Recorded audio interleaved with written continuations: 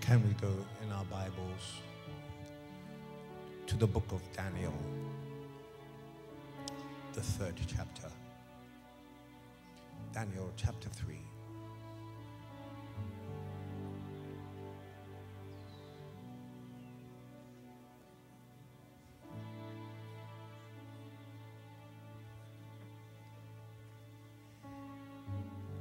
And I'm going to read verse 1 and 2.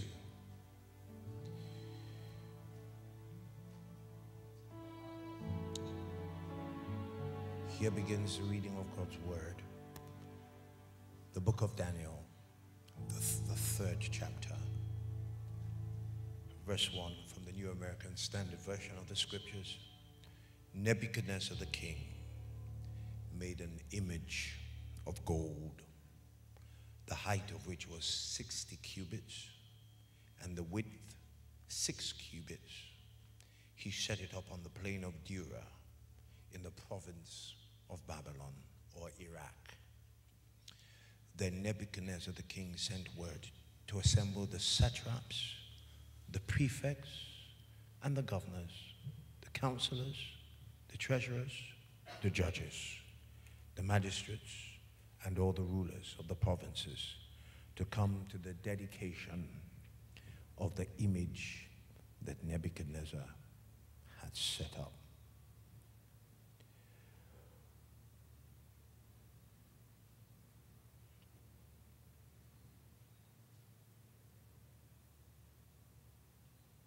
Verse 13. Then Nebuchadnezzar, in rage and anger, gave order to bring Shadrach, Meshach, and Abednego. Then these men were brought before the king. Nebuchadnezzar responded to them, "Is it true, Shadrach, Meshach, and Abednego, that you do not serve my gods or worship the golden image that I have set up? Now if you are ready at the moment, you hear the sound of the horn, the flute, the lyre, the trigon, the psaltery, and the bagpipe, and all kinds of music, to fall down and to worship the image that I have made. Very well. But if you do not worship, you will be immediately cast into the fire of the furnace of blazing fire. And what God is there who can deliver you out of my hands?" Shadrach, Meshach, and Abednego replied to the king, "O Nebuchadnezzar, we do not need to give you an answer concerning this matter.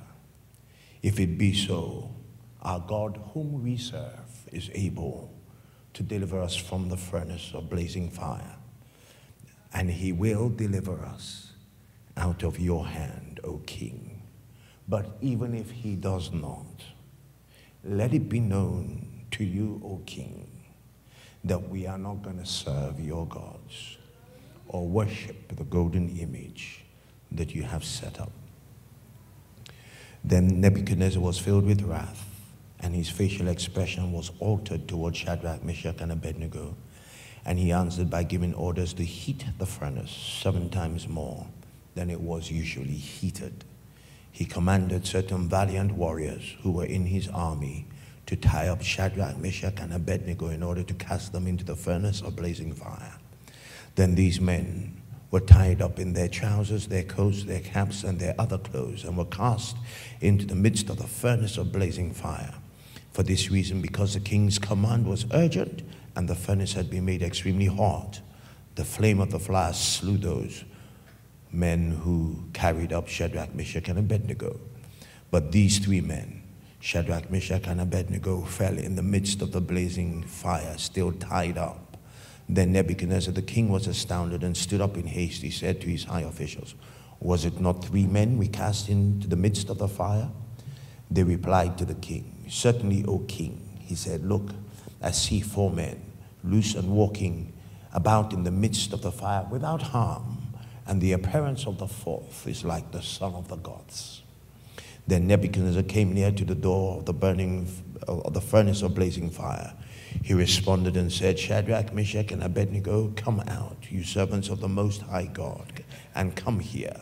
Then Shadrach, Meshach, and Abednego came out of the midst of the fire. The satraps, the prefects, the governors, and the king's high officials gathered around and saw in regard to these men that the fire had no effect on the bodies of these men, nor was the hair of their heads singed, nor were their trousers damaged, nor had the smell of the fire even come upon them. And Nebuchadnezzar responded and said, Blessed be the God of Shadrach, Meshach, and Abednego, who has sent his angel and delivered his servants who put their trust in him, violating the king's command and yielded up their bodies so as not to serve or worship any god except their own.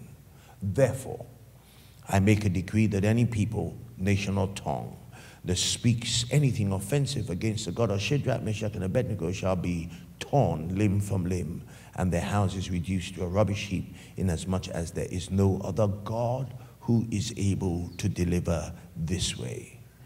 Then the king caused Shadrach, Meshach, and Abednego to prosper or to be promoted in the province of Babylon. Heavenly Father, we thank you. Give voice to your word this evening. We pray, come, kingdom of God, come in fuller dimension and measure. Will of God be done in our lives, through our lives, for our lives. Be glorified. Let there be divine interruption. We give you all the praise and all the glory. Somebody agrees with me by saying amen. I believe that we are in the last stages of the formation of God's army. Not everybody, not every church is on Mount Zion, and not everybody that goes to church is going to be part of the body of Christ. God is forming a body, and those are people who have gone through hell and high water to make the cut. This army is going to be an army of disciplined people who know how to war, people who are obedient to God, and so on and so forth. But this evening, I'd like to talk to you for a few moments out of the book of Daniel. Daniel is a prophetic book and has a lot of eschatological innuendos, and we would do well to observe some of the things that Daniel is talking about, because they're scenarios that are going to be played out in these end times. And the first thing that we note is that Nebuchadnezzar, who is a type of a world ruler, who ruled over the empire of Babylon, and Babylon comprised of 120 provinces, and if you like, 120 nations. So Nebuchadnezzar was a ruler over a world, an empire that dominated the world in his time, which comprised of 120 nations. And can I just say it as it is? Can I say it as it is? Touch your neighbor and say, you may get hurt.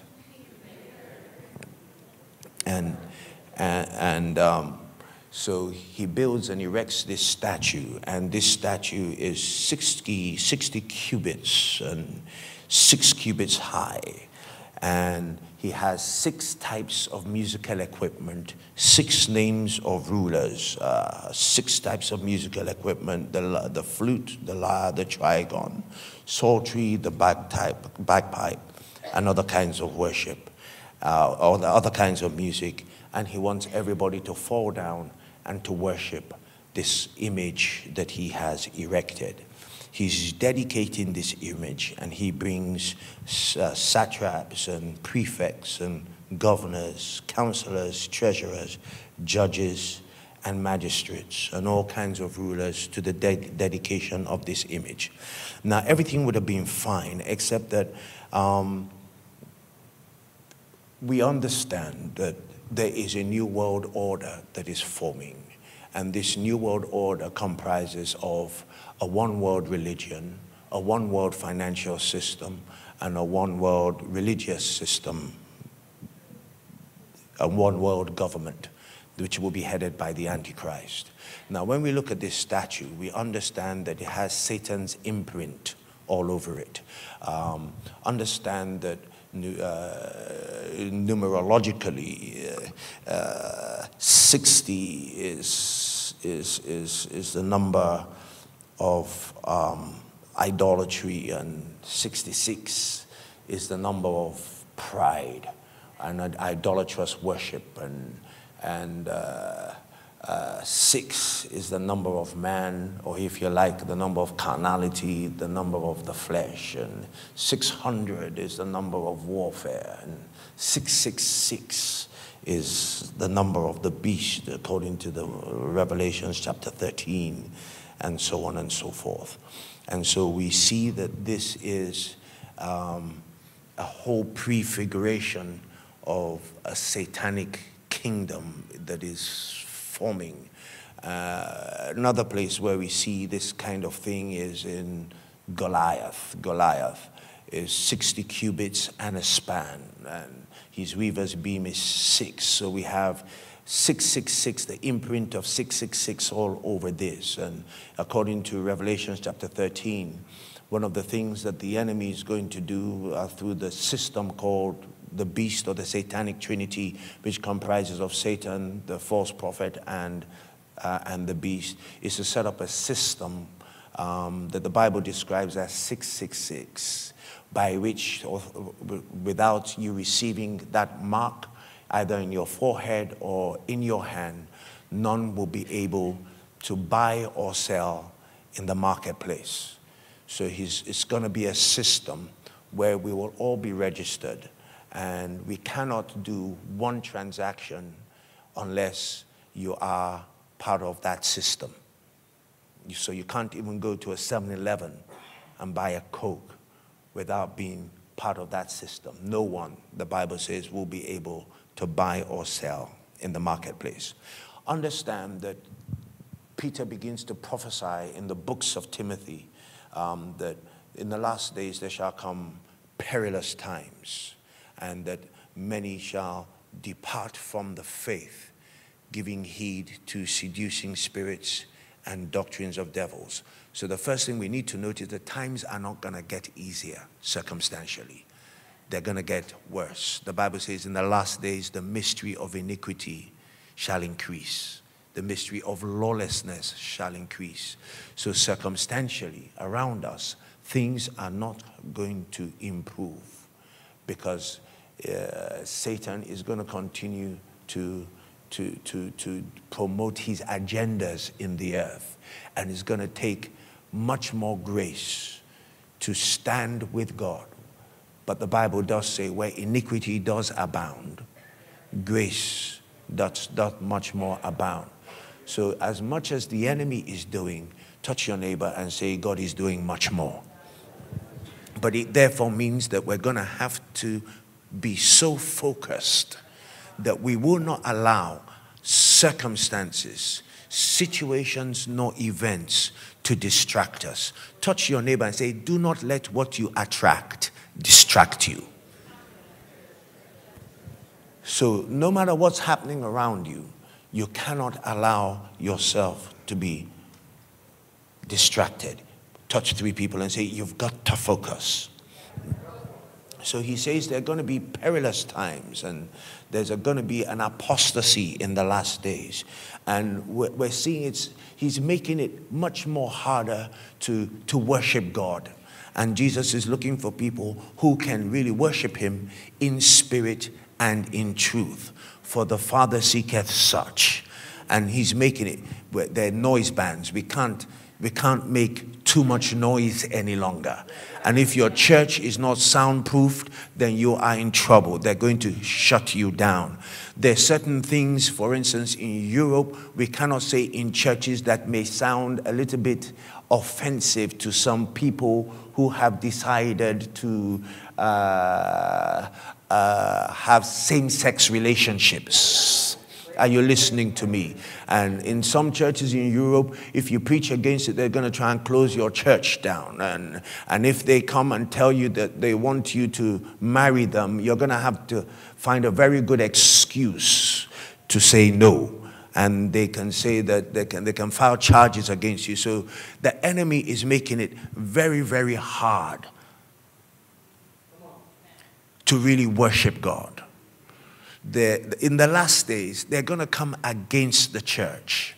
If the Antichrist is going to set up his system, then he is going to try and do everything he can anti-Christ.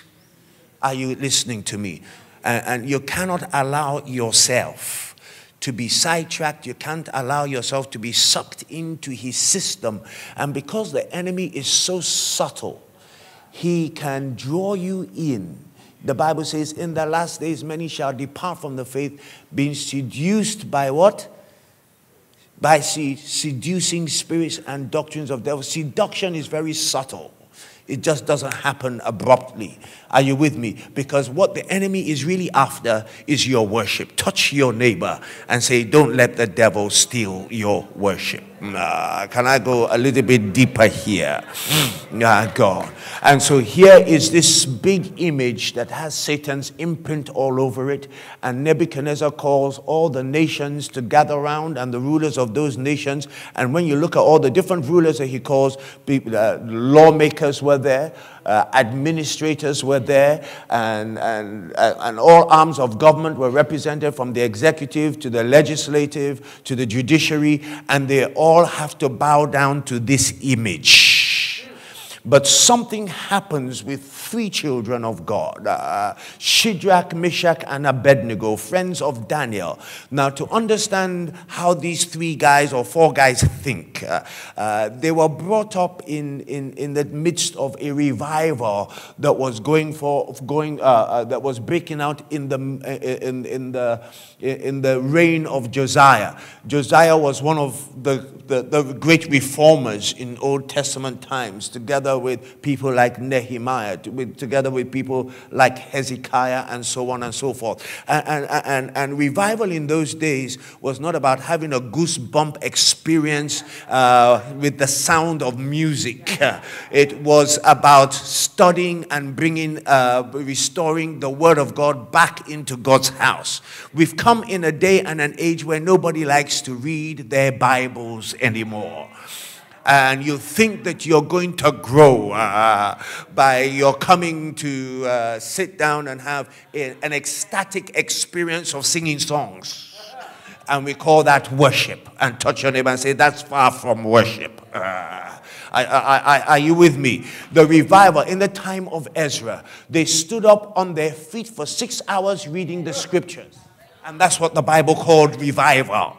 Many of us, how many of you are so hungry for God? Yes, but you see, you can have no more of God than you have of his word. The degree to which you know the word is the degree to which you have God in you. In the beginning was the word, and the word was with God, and the word was God. So the more of the word that is living in you, the more of God is indwelling in you. You cannot have God without his word. Neither also can you have the word without God. Are you with me? So we need a revival. And what the revival is, let's touch three people and say, let's get back into God's word. We come to church and we impose time limits on ourselves. But in the days of Ezra's revival, they were reading the scriptures in one place for 6 hours. And the Bible called that a revival. And every time you see a revival in the Old Testament, it started with the tithes and the offering. So the worship system could be restored and erected, because if there was no tithe, there would be no priest. Are you with me? Can I go a little bit deeper here? And there's Shadrach, Meshach, and Abednego that were brought up in this revival. So they were brought up with the word of God right from the time they were born. As soon as they could read or write, they were taught the word of God. They were taught to memorize the Torah. So the word of God was living in them. So when they were taken in the captivity to Babylon, they still were holding on to the first things that they were taught. Unlike us, who had a secular education before a biblical education. And when you have a secular education before a biblical education, then the operating system that is imprinted in your mind is that of the secular. And many of us are now trying to get a biblical operating system running, but it's not running because you touch your neighbor and say you have not gotten rid of that secular operating system that you were programmed with when you went to school when you were 4 years old. Are you with me? And so there's a dynamic tension. Shadrach, Meshach, and Abednego are told to bow down to this image at the dedication, and they refuse to bow down in direct obedience to the commandment of the word of God, where God says that he's a jealous God, and you shall not make the representation of anything of the likeness in heaven or on earth, and blah, blah, blah, blah. And so it's against, explicitly stated that they're not, God said you're not to bow down and worship any idol. And so while the whole world is bowing down to this idol because of the intimidation of a man called Nebuchadnezzar, who was a fearsome ruler, they refused to bow. And so an accusation was brought against them. The only place where the enemy could find an accusation was in the place of their prayer and their worship. Daniel was a man of excellence, that they could not find even anything against him, except the only thing they could bring about against him was that this Daniel is praying 3 times a day. And they're not going to worship any religious system. So they're not going to bow down and become part of a religious system. So the enemy brought accusation against them in the area of their faith, in the area of the worship. Nebuchadnezzar says to these 3 young men that if you do not bow down to my image, you are in direct contravention to my decrees and my constitution. And so I'm going to heat the fire 7 times hotter, and I'm going to throw you into that fire. And the 3 Hebrew children, looking at Nebuchadnezzar, begin to answer him and tell them, Nebuchadnezzar, we know that you are a king and that you're the most fearsome ruler in this world system at this moment in time. Nevertheless, in spite of who you are and all the greatness of your power and all your might and the gods that you service, we have our own God, who is the King of kings and the Lord of lords. He is the God that created the whole earth, and the earth is his, and the fullness thereof, and everything that dwells therein. Even the gold that you use to build your statue belongs to him. And so if there are other gods, then this God is a God above every other God. He's called the Alpha and the Omega. He's called the Ancient of Days. He's called the Lion of the tribe of Judah. So Nebuchadnezzar, even though you are king, there is another God who is called the King of Kings. So if there's anybody that we're going to obey, and if there's anybody we have to fear, rather than fear you, we will fear the one that created you, who is called the King of Kings. So we're not going to bow down. And it doesn't matter how bad the situation is. So even if you heat it 7 times hotter, which is 7 is a number of perfection and completion. So you can do all you like, Nebuchadnezzar, but we will not be intimidated by our circumstances. So if you like, you can throw us into the fire, and even if you throw us into the fire, our God, who is the God of all flesh, is able to deliver us. And just in case God does not deliver us, we are still not going to bow. Can you touch 3 people and say, we are not going to bow to our circumstances? We are not going to bow to the religious systems of this world. We're not going to bow to constitutions that are ungodly and that are secular, without God. Touch 3 people and say, we're not going to bow any longer. one of the problems of this age is that there is a spirit of compromise that has come upon us and is trying to steal your generation. And I'm here as a guardian to what God wants to do with your generation, to protect your generation from the spirit of compromise. Compromise is settling for less than God has given you. And one of the things that I have found out is what you compromise to get, you are going to lose anyway, and you're going to have to compromise to keep. Are you with me? Can I go a little bit deeper? So Satan is trying to use events and situations to trigger circumstances that will dominate your mind with fear and thus intimidate you and cripple your faith, to stop you from getting what God has for you. Are you with me? So he will use situation to create fear. And when fear is internalized inside you, it creates a phobia. And when a phobia is inside you, it cripples your faith. Satan is not trying to kill your body because he's trying to kill your faith. When he can kill your faith, he has cut you off from God. When he can kill your faith, he has cut you off from receiving from God or doing anything with God and for God. Because without faith, it is impossible to please him. Are you listening to me? Touch 3 people again and tell them, Satan is not after your life, he's after your faith. When he's got your faith, he's got your life.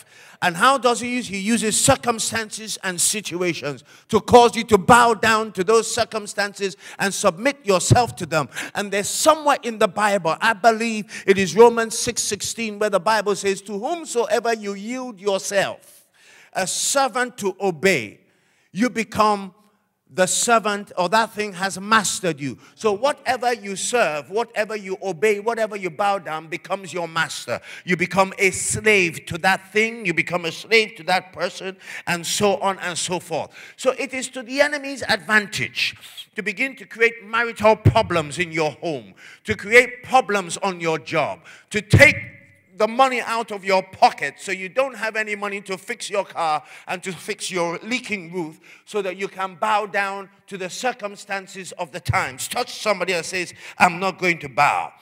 So these three Hebrew children decided that we are not going to bow. They were not going to allow the enemy to interfere with their faith in God. They were not going to worship a false religious system. They were not going to enter into false worship. They refused to compromise. We have come into a season in this earth, in our nations, where the enemy is always trying to get us to compromise our values. The story of compromise in the Bible is a sad one.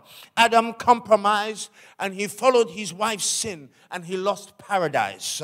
Abraham compromised the truth.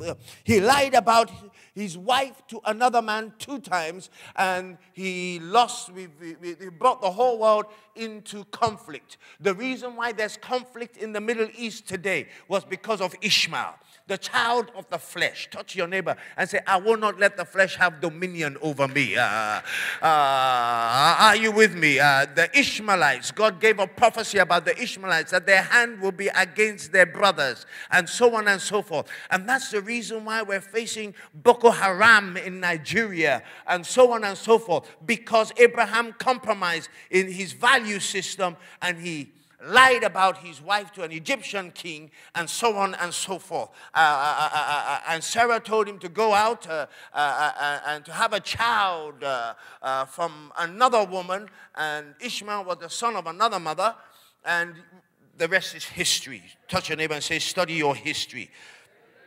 So Sarah herself compromised by advising Abraham to go into Hagar. Esau compromised. He sold his birthright for a moment of gratification, for instantaneous pleasure. He sold the things of eternal consequence for tangible material things, of which God said, stomach for the food, for the stomach for the food, and what? All shall perish. He valued the material connection to this world more than the eternal things of God, the things of eternal consequence. And he sold his birthright. He compromised. He lost it all. Aaron compromised his convictions on idolatry. and worship. And whilst Moses was on the mountain getting 10 commandments or wedding vows to betroth Israel to himself, Aaron builds a golden calf and gets the whole of Israel that were down there to consent and worship this golden calf. And not only that, Aaron was a huge liar. He said, the people gave me their gold. I just threw the gold into the fire, and out jumped a golden calf. He compromised his values. He compromised in the area of idolatry, and he ended up building a golden calf and a whole worship system and engaged Israel into that worship system. And because of that, I believe Aaron was locked out of the promised land. His compromise locked him out of the promises of God for his life. He never entered into the promised land. Touch 3 people and say, break the power of the spirit of compromise upon your life. Samson compromised his moral and righteous devotion of the Nazirite vow. And not only did Delilah take his strength away from him, he lost his vision, and he ended up losing his life. David compromised his convictions about moral and divine strength. He committed murder by having Uriah killed, and at the end of the day, he lost his son. And I believe that one of the reasons why David could not build the temple, which was his greatest and foremost desire in his heart, because his hands were stained with innocent blood. Are you with me? Because he compromised for another woman, another man's wife. Solomon, oh God, help me. Solomon compromised. 1 Kings chapter 10 tells us that Solomon had his annual revenue was 666 talents of gold a year.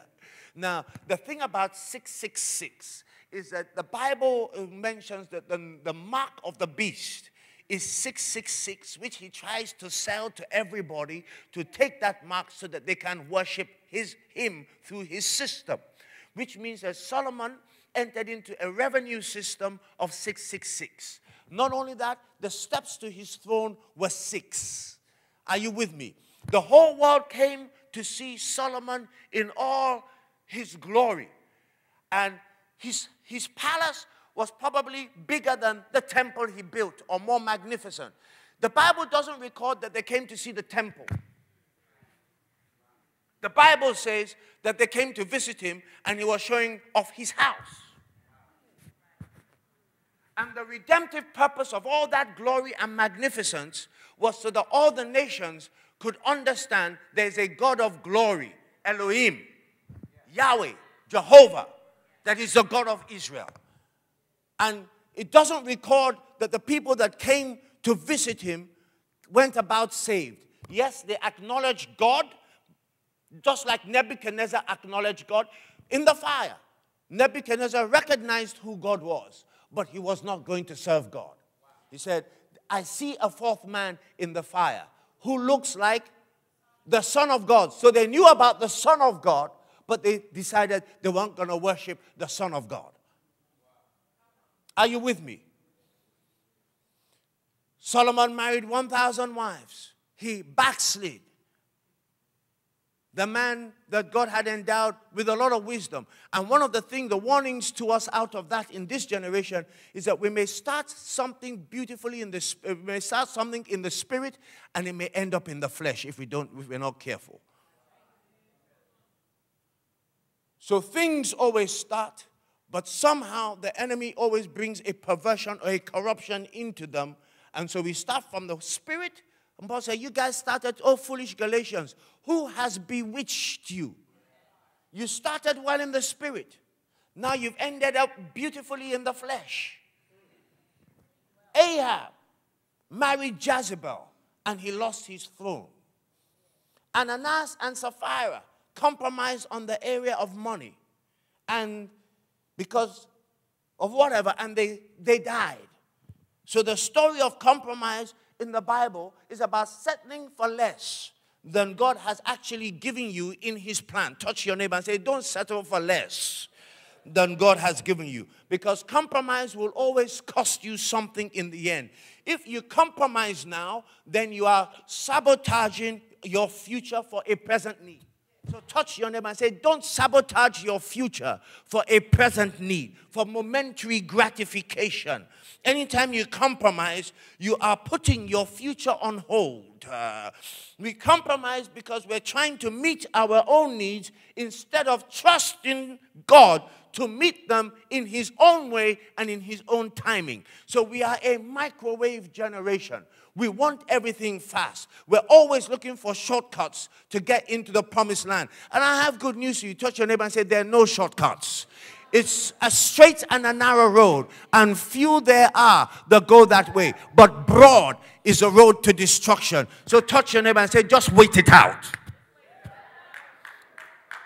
Are you with me? Can I go a little bit deeper? Joseph was a man who did not compromise.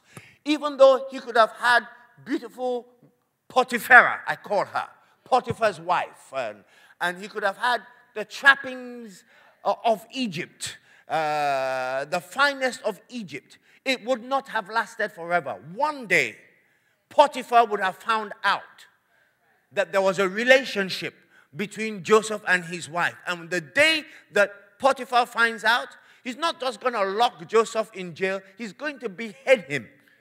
Are you listening to me? Thank God. Joseph refused to compromise, and he decided to go to prison because of his refusal to compromise. Touch your neighbor and say, will you go to prison because you refuse to compromise?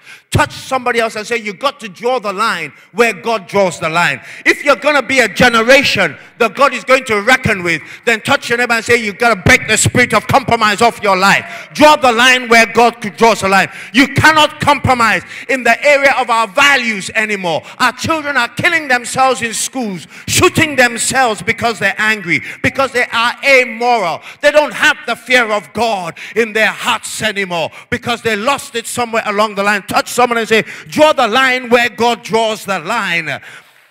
Are you listening to me? And where God says no, you've got to say no, not maybe. Maybe is an abstention. And God hates neutral parties. There's no neutrality in the kingdom of God. You're either hot or you are cold. You're either building with God or you're scattering. You're either with Christ or you are against Christ. There's no neutral ground. Touch your neighbor and say, God is a God of absolutes. Where do you stand? Are you with me? We can't afford to compromise anymore. Don't bend the rules. The age says, let's bend a few rules. Touch them and say, bending the rules is breaking the rules. There's no white lie and there's no black lie. A lie is a lie. There is no white witchcraft and there is no black witchcraft. It's all what? Witchcraft. Touch your neighbor and say, reduce things to their lowest common denominator. We're living in a permissive society that is trying to get us to bend the rules. And we call it secular humanism. That everything is relative. That everybody has a right to know God for themselves. Their own God. And they're teaching us that we need to tolerate somebody else. So tolerate some man walking in a skirt into church. And we're supposed to tolerate it?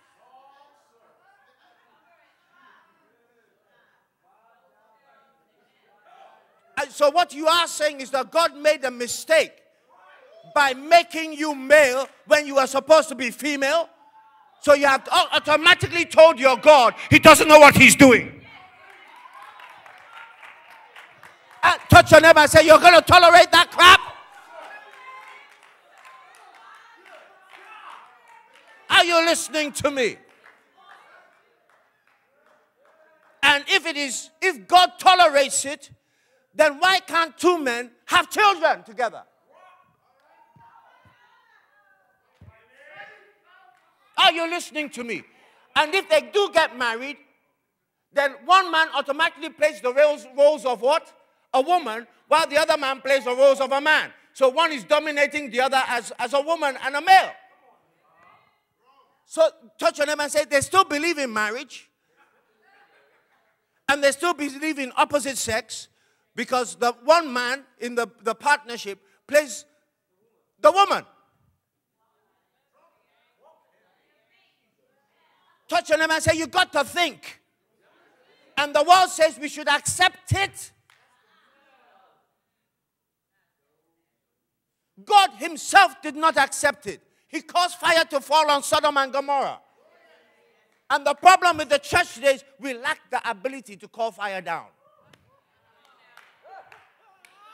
Because we have compromised in everything else. And so we have lost the presence of God. And we get some little itchy-bitchy goosebump experience and we say God is here. My friend, God is not here.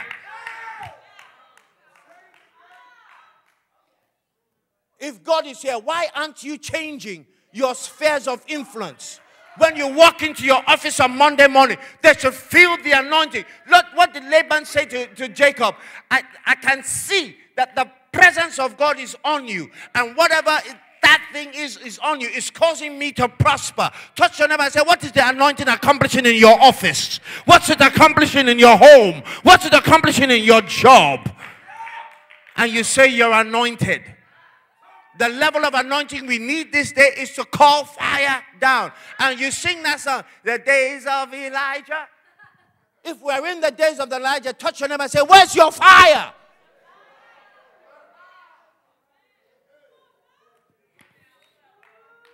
Touch your neighbor and say, if you don't stand for something, you fall for everything. And I'm tired. I don't know about you, but I'm tired of falling. So I've decided that when I've done everything I know how to stand, I'm standing. And I'm drawing the line. And I'm saying, enough is enough. Lift up your voice and shout, enough is enough. I've had enough. Are you listening to me? There are things that cannot be compromised. They're called non-negotiables. We cannot compromise any longer our faith in God. We cannot compromise any longer the values that God has established. Let God be true and every man a liar. Are you listening to me? The society is telling us we need to become more tolerant. Tolerant of what? The devil? Touch your neighbor and say, no siree. It's not going to happen. I've seen what tolerance can do. I live in a region where they're bombing churches. And I'm asking God questions. Why can some Ishmaelites come in and bomb our churches and kill Christians? Where is God? Where is the God of Elijah? Because my Bible tells me when the enemy comes in as a flood, the Spirit of the Lord is supposed to raise a standard. So if there wasn't a standard raised to restrain the enemy and restrain those bombs from coming up, is it possible that maybe God is not even there in the first place? And we're just practicing some false worship system called goosebumps. And there's no real presence there because things are not changing. A nation that prays like we do. I don't think there's any nation that prays like Nigerians pray. On every street, there are 10 churches. There's a multitude of churches and people praying. Nobody has all nights like Nigerians do. Yet the nation is still corrupt. And things circumstantially don't seem to be getting better. Yet the effectual fervent prayer of the righteous man is supposed to avail much. There's supposed to be some tangible transformation. That's what God said. Be ye not conformed to the patterns of this. And that world over there is ion, which means the times. Which means do not fashion yourself according to the patterns of the times. What is it to fashion yourself? So that means that somebody out there is dictating a pattern. Some designer calls a label and draws a pattern. And that pattern may mean that when you cut the dress, it's going to expose most of your upper half. And when you cut the dress, it's going to be so short that when you come to church, you're going to have to use a scarf to cover your legs. And then we, the church that are supposed to be dictating the pattern, are conforming to their pattern. Are you listening to me? And then somebody invents a name of some kind of fashion and he calls it bling bling. And then you decide that you're going to bling bling. And you come to church in all your bling bling. And the difference is that their bling bling is real and your bling bling is counterfeit.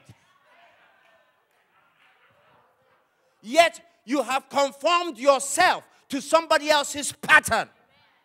Oprah Winfrey is dictating, and she makes no secret that she's new age. She's dictating what you wear. She's dictating what you think. It's supposed to be the other way around. You are supposed to be saying, this is the pattern. Now you follow it.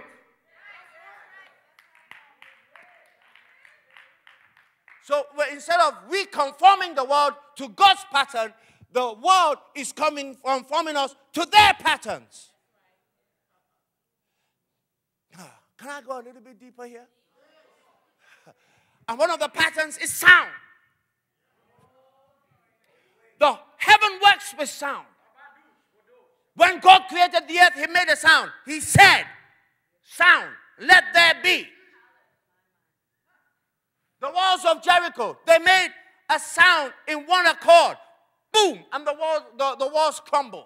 On the day of Pentecost, there was a sound. And here, in a book about the end times, here is Nebuchadnezzar, a type of a satanic ruler, creating sound with all kinds of instruments. How many? 6. The number of man. 6, the number of the flesh. 6, the number of carnality. And he's trying to get all of us to listen to the sound. And once we listen to the sound begins to affect us, that we bow down in worship. And because the Bible says, do not be conformed to the pattern. Do not be fashioned with the pattern of this world. We go out there. We listen to their sound. Then we come into church on Sunday and we just change the lyrics of the song and put some, in quotes, Christian lyrics. But the inspiration of the sound was never from God. Because if the root is not holy, then the branches ain't going to be holy. And so we now sing the songs, and we out there in the pews are dancing to the songs. And dancing is a form of worship. Touch your neighbor and say, be careful the kind of sound you allow into your spirit. Are you listening to me?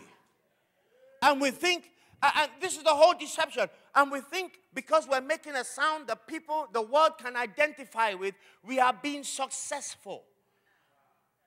And so you are creating an image for yourself. Nebuchadnezzar caused them to fall down and bow down to his image. So the enemy is trying to bring us to a place where we create an image. We brand ourselves.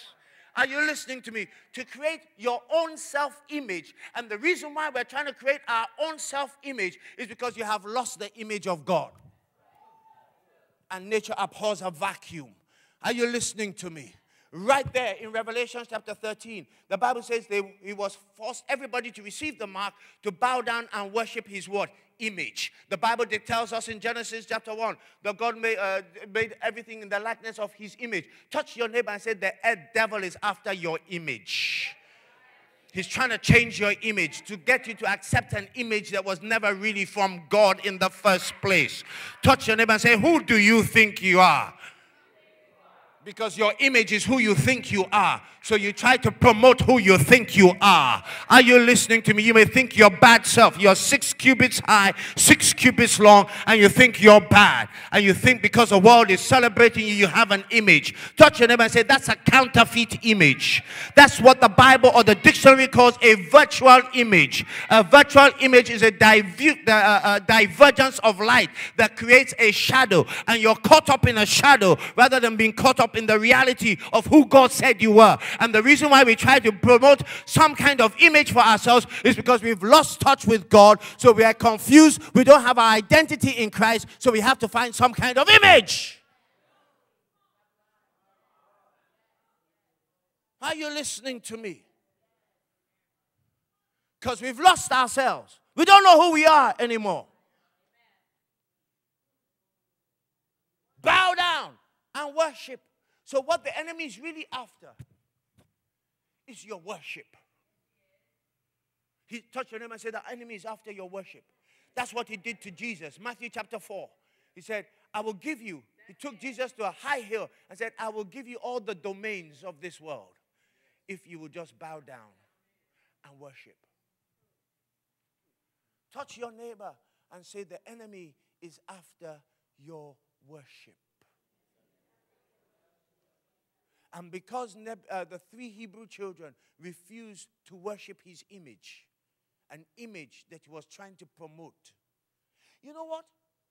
I was reading on the internet the other day that Beyonce is now going to make an album with Destiny's Child. And they picked a song. I can't remember the Jesus song it was. Sorry? Jesus Say Yes. This is a woman who has sold her soul to the devil. Look at her costumes. They have all Satan's marks and tattoos on it. The goat hair and everything.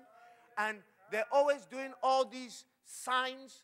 This is 666. All this. And at a concert, did I hear my name?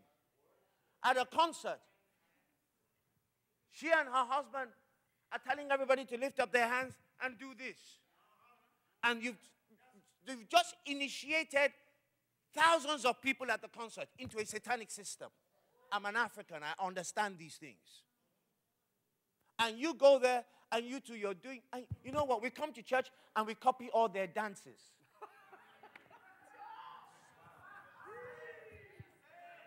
And we're moving the way they move. Meanwhile, their dances may be a satanic ritual to engage Sasha Fierce. Because in Africa, we understand that when we want to invoke spirits, there's certain... The American Indians can teach you that. And you come out here into the house of God, and you are replicating moves that you learned from outside there, and expecting God to endorse them and come and move in your midst. When your worship is not real, it's borrowed worship.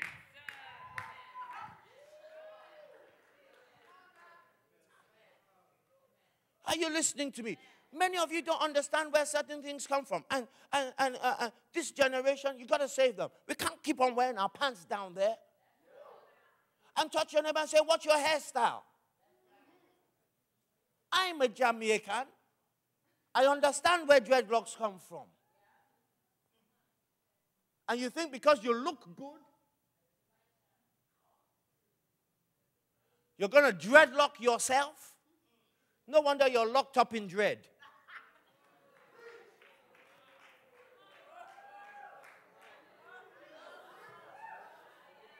And you just see all these things and you copy them. Huh? Listen, I'm a reformer. So even if the last time I come here, so be it. I don't care.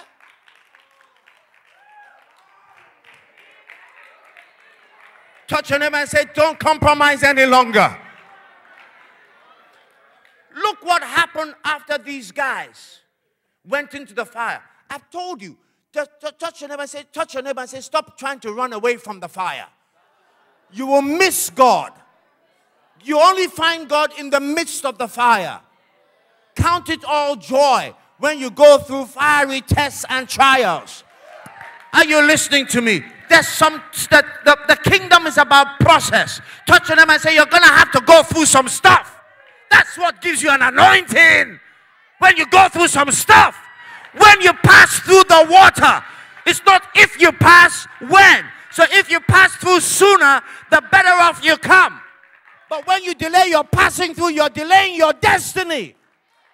When you pass through the fire, I will be with you. The fire shall not kindle over you. When you pass through the waters will not overflow you. I will be there. So God is only there in the fiery trials. Touch your neighbor and say, jump into the fire if you want to meet Jesus.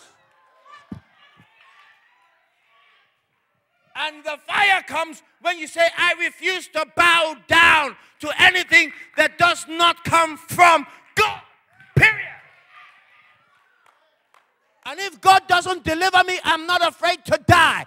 Because to be absent in the body is to be present with God. Who shall deliver me of the body of this flesh? I can't wait for the redemption of my body. So I've come to a place where I am not afraid to die. If some Muslim fundamentalists are prepared to blow themselves up for the God who they believe in, who is not a God, then I am prepared to lay my life down as a living sacrifice, holy and presentable to God, which is my reasonable service. If you're not ready to die for what you believe in, then you don't even have a testimony. You can't stand as a witness in the courts of heaven. For we only overcome by the blood of the Lamb, by the word of their testimony. Because they loved not their lives unto death. Because they were ready to die for the values of justice and righteousness in Christ. Only then can you be called an overcomer. Because you've overcome death. Now, you have some weight in heaven. Because heaven knows that whatever there's a need, you're prepared on earth. You're prepared to lay down your life. Are you listening to me? Touch your neighbor and say, who are you worshiping? They went into the fire. Even Nebuchadnezzar knew God, but he refused to worship God. I see 4 men in the fire and 1 man like the Son of God. So he knew who the Son of God was. But he had so much material attachment that his material attachments will not allow him to worship the true God. Because to worship the true God, he was going to have to detach himself from his material attachments. Jesus put it this way. You're either worshiping God or you're worshiping Mammon. Touch your neighbor and say, I refuse to be a Mammonite. Are you listening to me? Because this whole thing that we're reading was about who are you going to worship? Are you going to worship the system, or are you going to worship the true God? And these guys, because they refused to compromise, they went into the fire. But the good news was that Jesus showed up. Emmanuel, Jehovah Shammah, the ever-present help in times of trouble. Not out of trouble, in times of trouble. So unless you're in trouble, he has no reason to show up. Are you listening to me? And these guys were transformers, which is my prayer for this youth generation, Global Force, that you become world transformers. We don't want revival without transformation or reformation. The greatest revival on this earth, called the Welsh Revival, 100 years later, less than 3% are still in church today. So revivals will peter out. And then we're back to the same old place where we came from. I don't want to go back to where I came from. God has called us to be change agents. We are reformers so that we can be transformers, so that we can bring revival. Touch your neighbor and say, reformation first, then revival. How can you transform your world when you need to be transformed in your mind first? So touch your neighbor and say, work on yourself. Are you listening to me? May I take it a little bit deeper. It was all about worship. Satan was trying to get them to worship a counterfeit. And they refused to bow. But because they refused to bow, number one, their enemies were executed. Number two, they were tied up in the fire. Their chains were broken. Number three, Nebuchadnezzar acknowledged God. Number four, the decrees and the constitutions of the nation were changed. I now make a new decree. Anybody who speaks against the God of Shadrach, Meshach, and Abednego, their houses shall be made a dunghill, they shall be destroyed. So the constitution, there was a change of national constitution. Because they refused to compromise. Number 5 or number 6, they were promoted. They all got their promotions and they ruled over the land of Babylon because they refused to compromise in their worship. Can I go a little bit deep as I bring this to a close? That word worship actually means from an old English Anglo-Saxon word, worthyship, which means to attach worth. Are you listening to me? To attach worth. And to attach worth, therefore, means to ascribe value.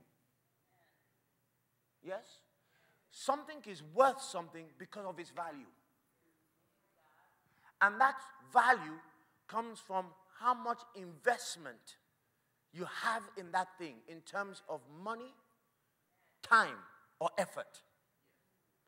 So things take on new value according to how much we have invested of resources into that thing.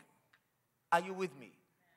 So the more you value something, the more you ascribe worth to it. And that's what the Bible calls worship. To attach worth. Worship was not singing slow songs. So you can come in here and sing songs out of an idolatrous heart because your motivation is the money you're going to get. And God is a God that seeks your motive.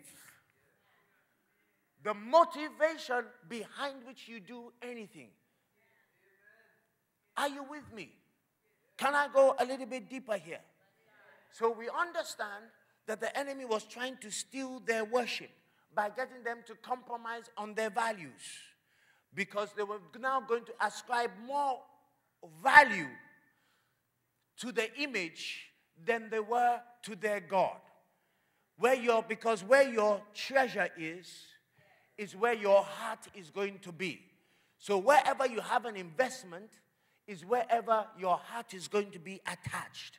Touch your neighbor and say, how much have you invested in the kingdom and how much have you invested in the world? Ask somebody this question. How much do you value God? Because your value of God will determine the price you are going to pay for God. Because nothing comes without a price. Even Jesus on the cross was a price. The only begotten Son of God and the precious blood of the Lamb that you sing about every day. Touch your neighbor and say, how much of the price are you going to pay? Because your walk with God, the price always gets higher and higher. The disciples said, Lord, we have left everything. Not some things. So then your walk with God is determined, and your value in God is how much have you let go? How much have you given up for God? His disciples, we have left everything to follow you. Touch your neighbor and say, what have you given up for God? Because that will determine how much value you've placed upon God And that would your value would describe how much worth you ascribe to God. And how much worth you ascribe to God is your worship to God. Abraham didn't go and worship God with songs. He said, the child and I shall go yonder and worship. What was Abraham's worship? The sacrifice of Isaac. The sacrifice of things and attachments to show God that he was more attached to him than attached to the material things of this world that the world uses to define success. Big house, nice car, and so on and so forth. And when we see those things and big church, and because you have 50,000 people going to your church, does not mean you're successful. Gideon's church was 22,000 strong, and only 300 God was reckoning with. So touch your neighbor and say, who are you fashioning yourself to? Are you with me? God is looking for true worshipers. They worship him in spirit and in truth, who are investing value into the kingdom, and they're showing God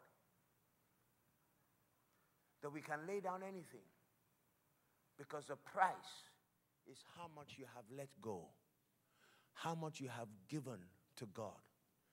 That is your true spiritual act of worship, ascribing worth to him. Let me ask you a simple question, because I can't go on, I got to stop. If you give 49% of what you have to God and keep 51%, who have you attached value to? Who? To who? To yourself. So who are you worshiping? Yourself. If you give 51% to God and keep 49% for yourself, who have you put more value on? So you have ascribed more worth to God? So you worship God more than you worship yourself. So go to 3 people again and say, who are you worshiping?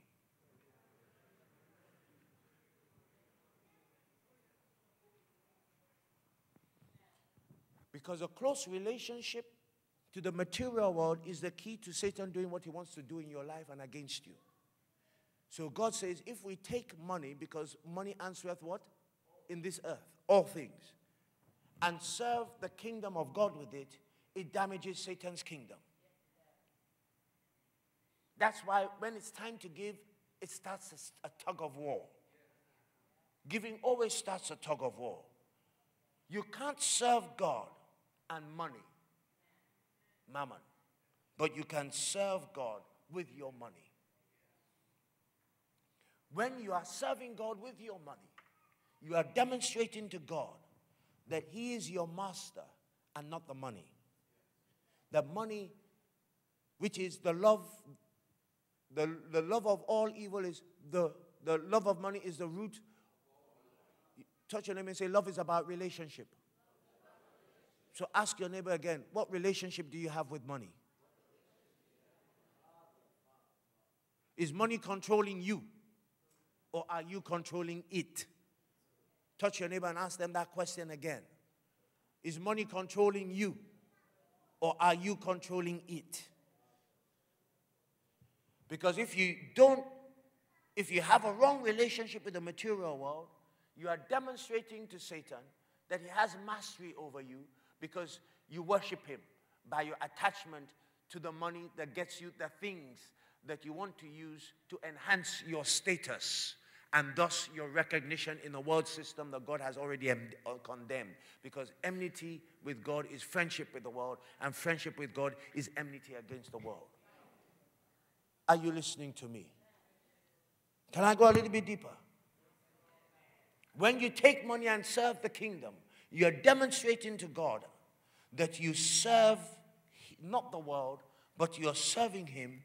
You're serving the Creator by using the creation to serve him, and that you don't worship the creation. Because it is a perversion to worship creation rather than the creator of the creation. So in this world, money has a lot to do with everything. Touch 3 people and say, I'm not going to disobey God in the money issue. You spend your life working. And you're supposed to take the proceeds of that work to serve God with. Rather than use it to create an image for yourself. Because we take the money that we've worked for. We buy clothes to define who we are. Because your clothes define who you are. We buy status symbols. And some of us will go and buy huge gold chains to put around our necks. And buy some gold teeth. And then buy a flashy car. And we're demonstrating that we're now somebody. So we've used the money to create an image. And the war of these end times is, which worship system are you in? The worship system that calls you to bow down to the world and create an image for yourself. Or a worship system that compels you to give all to God and then God to form your own identity by making you of no reputation. Because if we're going to be like Jesus, the first thing Jesus said is he became of what? No reputation. And he emptied himself of all his glory. So if we're going to be like Jesus, it means that in the world we must diminish. Our image that we're trying so desperately to build must die. We must die to the things of this world so that we can be alive to the things of God. I've got to stop. I haven't finished, I've just started. Or perhaps another time. We are in the end days. If we're really going to worship God in spirit and in truth, then it cannot come from here. It must come from here, because we have laid down our lives and we have laid down everything that was precious to us. I'm not speaking some highfalutin thing. I'm telling you my experience with God. Because I am a man that laid down all my churches to walk away with nothing and start all over again in pain. It's your pain that forces you to worship and causes you to lie prostrate on the ground. If you haven't been through pain, then you have no power, because it's your pain that God turns into his power. How are we going to change our nations? Because our commission, Matthew 28, go and make disciples of nations. And that word nation, ethnos, cultures. How can we disciple cultures when we're conforming to the cultures? Touch your neighbor and say, you've got to be a change agent. A transformer. Stand to your feet. Lift up your hands. Say, Heavenly Father, tonight I'm asking you for the power of the spirit of compromise to be broken off my life. Lift up your voice and begin to pray. Tell God, I'm joined the line in the blood of Jesus. I will not compromise my values. I will not compromise my standards. I will not compromise my faith in God. I will not compromise the things that God has written in his word anymore. I will try my utmost best by the grace of God to live up to the standard of his word. Where God says no, I'm going to say no. And where God says yes, I'm going to say yes.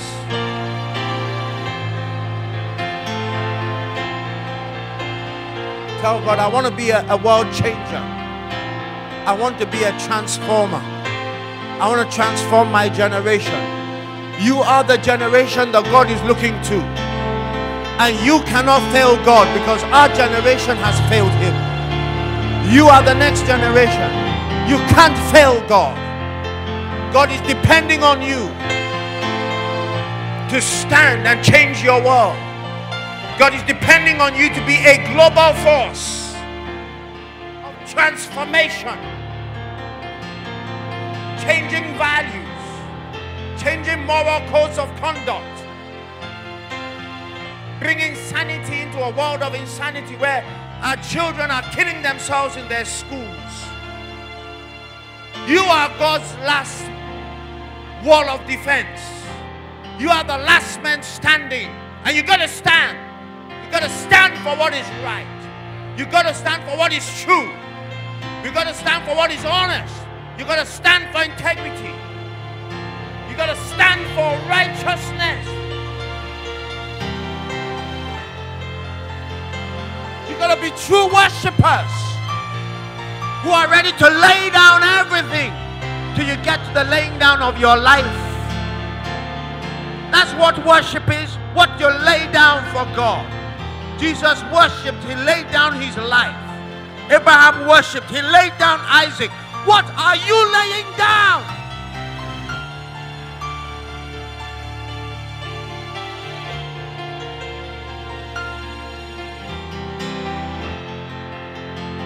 What are you laying down to show God that you are really serious with the calling of God upon your life? What are you laying down to show God that you want to be a global force that God will use? What are you laying down?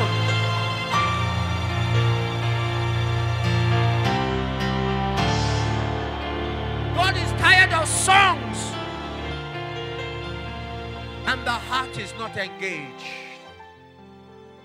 What are you laying down? We have left everything to follow you. What have you given up for God? To show God that you mean business with Him.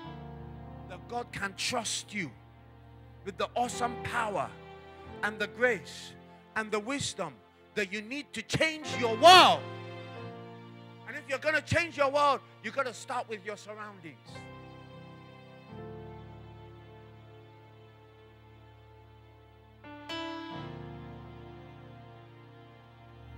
Can say, God, I give you my life.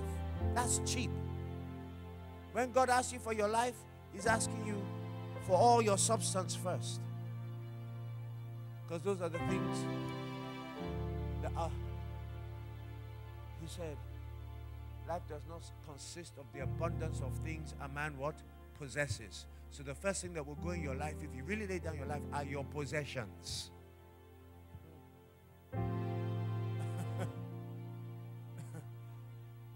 My life has changed.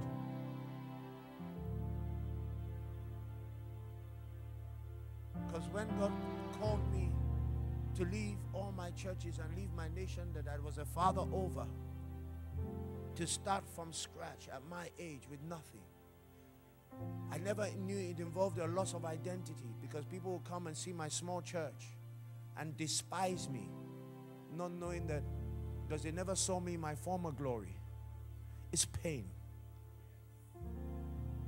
And they treat you as a small boy, because people tend to measure things by what they see. It's the most painful experience. And people laugh at you because I gave up a nation. It's pain. It's a lot of pain. It's a lot of humiliation. But you got to go through it, because Jesus said you must, to be like Him, you must be of no reputation. I literally had to give up all my comfort. God is calling us out of our comfort zones to live by supernatural faith. How can you ask God for the anointing of Elijah? Then it means you're going to have to trust God to send ravens to feed you 3 times a day, because you have no other means of support.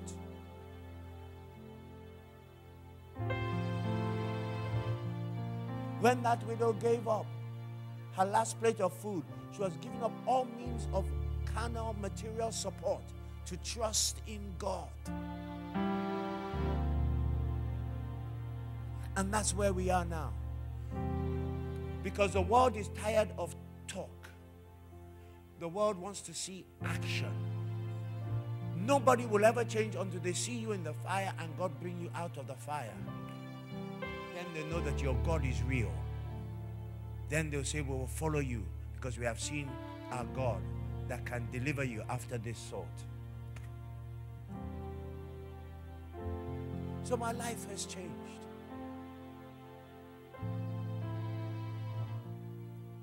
And in my nation, I'm going against the popular tide. I refuse to hype people. Like I said, to motivate a fool, you become a highly motivated fool. To motivate a thief, you become a highly motivated thief. So where the church is swimming this way, I choose to swim in the opposite direction. And it attracts persecution. But that's what I'm supposed to be, an apostle. Apostle means the commander of a fleet of naval warships. We're at war. You cannot conform to the status quo anymore. You're called to break the status quo and to bring a new standard in God. And it's painful because you shall be persecuted. But once you take your stand, sooner or later, God will show up and vindicate you. But it's time, global force, to be a global force.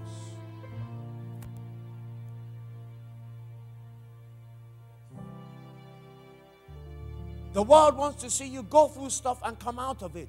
So they know that when they go through it, they too can come out of it. And they'll come out of it better, with God being exalted.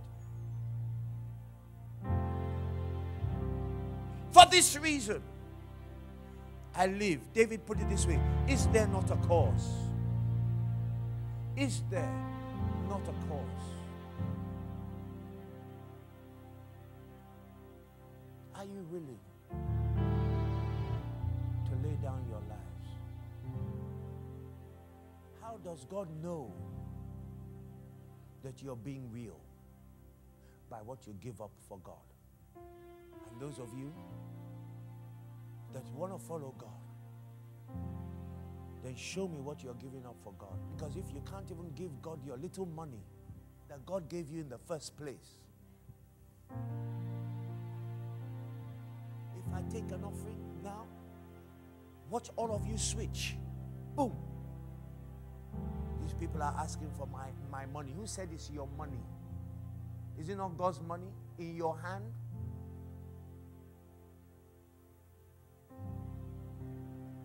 And if God wants it, He has a right to it. He gave it to you in the first place. But you're showing Him something. What did God say to Isaac? Take thine only son, thine only, whom thou lovest, and lay him down on the altar. I always say to people, if you can't give God your money, you can't give God your life.